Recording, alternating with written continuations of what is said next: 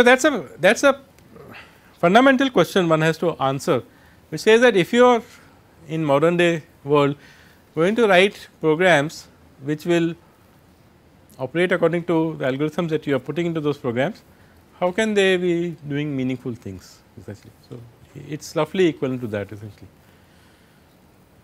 Or I might say that if I were to implement a neural network, which is I know that the structure of a neuron, how it operates and so on and so forth, and I am just connecting together hundreds of thousands of neurons, how can that ever do meaningful things like character recognition? Of course, we know that it can be done, character recognition can be done, but the fundamental question is that is it intelligent or is it doing something that we have asked it to do.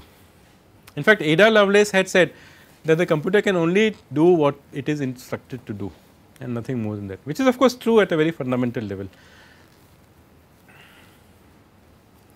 So, some recent thoughts on who is doing this manipulation of thinking. There are some very interesting books, and for those of you who are interested, I would recommend them. All of three have a common author called Douglas Hofstadter, who is in the Indiana University. His famous book called Gödel, Escher, Bach, and he and Dennett wrote a series of collected a series of articles called The Mind's Eye, and more recently he has written a book called I Am a Strange Loop essentially. So, he is trying to Hofstadter is also trying to answer this question. I mean, instead of saying who, he is saying what is this notion of I that I have as a human being that I have essentially, or I or you essentially. So, if I talk of you as a person, what do I really mean? What is that you essentially? So, I say that my body, my mind, my hands, my eyes, my feet, my whatever. What is this I which is saying my essentially? That is a question which Hofstadter is trying to answer, and he sort of uses a combination of emergent behavior and self referential loops, which we do not have time to get into here essentially, but I would recommend one of these books. They are quite easy to read and quite engrossing. Okay, so, let us move on from Descartes. So, John Locke, known as father of classical liberalism. His theory of mind is often cited as the origin of modern concept of identity and the self essentially, and it influenced other philosophers like Hume that we will see and Kant that we will see in a moment. He postulated that mind was a blank slate, as opposed to what Chomsky says that we are born with an inbuilt grammar called the universal grammar in our heads. Locke said that the mind was a blank state or tabula rasa as he called it, and that we are born without innate ideas, and as you can see in the last two lines, that knowledge is determined by experience derived from sense perception, that whatever we know in our heads is the result of whatever we have experienced in the world, and experience leads to knowledge essentially. So, one of his collaborators, followers, David Hume, Scottish philosopher, whom Haugeland calls as a mental mechanic, and by this we mean a mechanic who is operating in the mental domain. He was an empiricist, and in his book called The Treatise of Human Nature, he strove to create what he called as a science of man that examined the psychological basis of human nature. He said that everything is tied up to human nature. If you can understand human nature, you can understand how human beings behave and what else is there essentially. So, science and everything derives from there. He follows this idea of experience and observation as the foundation of logical argument, and he was an admirer of Newton, and he says in a manner in which Newton expressed the movement of heavenly bodies over planets and so on. He says that impressions and ideas are like basic particles to which mental forces and operations are applied. Just as Newton is giving the laws of physics, Hume is saying that there is a law of mental activity, law of associations as he called it, that they were mental ideas were like particles. He is not saying that they were particles, he is saying they are like particles to which mental forces and operations are applied.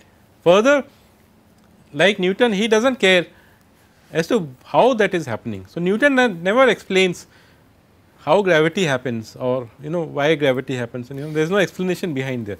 He just gives the laws of gravity and says that this is how planets are moving around the earth and it is explained by gravity. So, Hume does the same thing, he does not try to explain how it is happening, he says this is what is happening and it can be explained by this laws, do not ask me why it is happening like that essentially. But he could not explain, however, what made ideas ideas now. It is like that once you say these are particles which are obeying these laws, then okay, why are they ideas essentially, okay, and what makes their interaction between different ideas count as thinking essentially. So, he is done away with the meaning altogether. So, the last person we will visit today is Immanuel Kant, German philosopher widely considered to be central to modern philosophy. In fact, when I was an undergraduate, we had a whole course which did a comparative analysis of Kant and Mill's philosophy. He says, and this is very interesting. So, we have come a long way in this short period of time from this notion that the world is out there and we are simply seeing the world, the correspondence theory of knowledge and then mind body dualism, and then so Kant has come to the other extreme. He says the mind has a priori principles which makes things outside conform to those principles, and these are some very consistent with some very modern ideas essentially. So, for example, some very recent research in computer vision.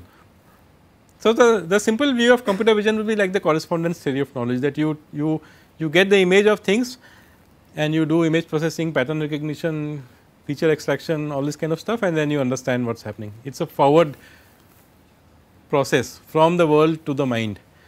Modern theory says that we have preconceived notions of what we are trying to see, and what we see is already there in our minds to some extent. This is what Kant has said. The mind has a priori principles which make things outside conform to those principles, and he says the mind shapes and structures experience. It is a mind which shapes, structures and experience. So, that on the abstract level all human experience shares essential structural features. So, all our minds operates in the same way, that is why we are able to communicate. That is a question that one could have asked, how can one human being communicate ideas to another human being essentially. So, he says that fundamentally the mind has a similar structure. Then he of course goes on to explain that the concept of space and time are integral to human experience, that you cannot operate without them, as are the notions of cause and effect essentially. So, what causes what? Causal theory is basically a mental theory. I mean, in the real world, I mean, we have this cause and effect kind of a notion that if I turn a switch on, the light will come on, but the physics does not recognize any causal theory. The physics only recognizes equations. So, it goes from one equilibrium state to another equilibrium state. There is no causal things, but these are fundamental to our thinking essentially. So, the second last paragraph is very interesting. He says that we do not have direct experience of things, and we will visit this in the next class which we have on Wednesday. We will come back to this question of the as he calls it the nominal world or the real world outside there. We do not have direct experience access to the real world, but what we do experience is the phenomenal world as conveyed by our senses. So, we cannot, now this is a very philosophical question, and if you look at some Indian philosophies like Buddhism, they ask the same question again essentially, that what is there in the mind is what we think is out there essentially. That is what Kant is saying essentially. And he says that human concepts and categories structure the view of the world as we see it essentially. So, the world is not as it is out there, but as we see it essentially. So, the world as we know it essentially. So, this is known as the subject object problem essentially. A long standing philosophical issue is concerned with analysis of human experience. So, the question is that the world consists of objects and entities which are perceived or otherwise presumed to exist as entities by subjects essentially. So, there is a subject. So, we think that the world has these objects out there, and how does that happen essentially?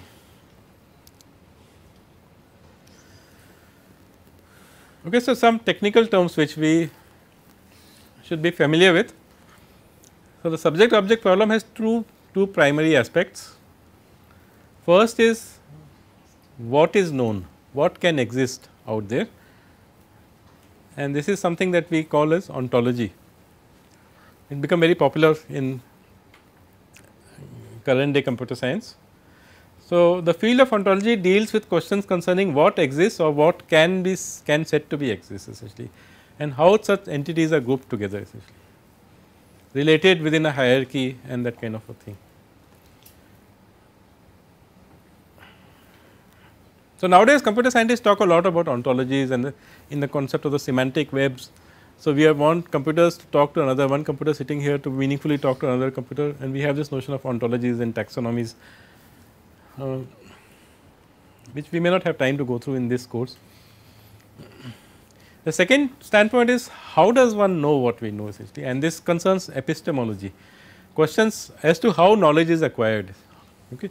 So, ontology says what can exist, and epistemology is concerned with how do we get the real facts of, for example, why was Durga suspended? Epistemic question, how do we say that this is what is really happened out there essentially. So, that is the question of knowledge acquisition or epistemology and the bounds of our own mind. So, so Kant says that he has done something like a Copernican revolution in philosophy. So, what he calls as critical philosophy. So, he says there are two things, one is the epistemology of transcendental idealism, which says that we are not able to transcend the bounds of our own mind. We can only perceive the world through the prism of our mind in some sense, or through the spectacles or glasses of our mind, and we cannot exceed that. So, we cannot access the real world out there, only what our mind allows us to see. So, already the notion of mind has become so prominent essentially. And the moral philosophy in those days was not quite what we talk about it as right now, but something to do with the mental world, the moral philosophy of the autonomy of practical reason. He says that practical reason can be automated. So, maybe this is the last thing I will leave you with. Conceptual unification and integration is carried out by the mind through concepts or the categories of understanding. So, this is again those terms from ontologies are coming up. We have concepts about things, we know we have categories of birds and flowers and apple and fruits and all these kind of categories of things operational on the perceptual manifold, which is built within space and time. We say space and time is something fundamental to our minds. Our minds think in terms of space and time, and everything that we think about is located within our notions of space and time. They are not concepts, but are forms that are a priori necessary conditions for any possible experience. He says that without this notion of space and time, we would not have been able to imagine the world and think about the world. Thus, the objective order of nature and the causal necessity that operates within it are dependent upon the mind's processes, okay, which he called by a product of a rule based activity, which he called as a synthesis. So, the emphasis has totally shifted to the human mind. It is a human mind which shapes the way we see the world and we reason about the world, and everything is dependent upon that. Okay. So, from a notion when we did not even have a notion of a mind, and then gradually we said thought and reality is different, and then mind body is different. Kant has taken us to a point which says that our interaction with the world is controlled by our mind essentially. So, this is what we will do in the next class. Just to remind you of the goal that Hogeland that we have set. The goal of AI is to build a machine with a mind of its own. So, in the next class we will come back to this Kantian view of the mind and discuss a little bit more, and maybe wind up with the introduction on next Wednesday essentially.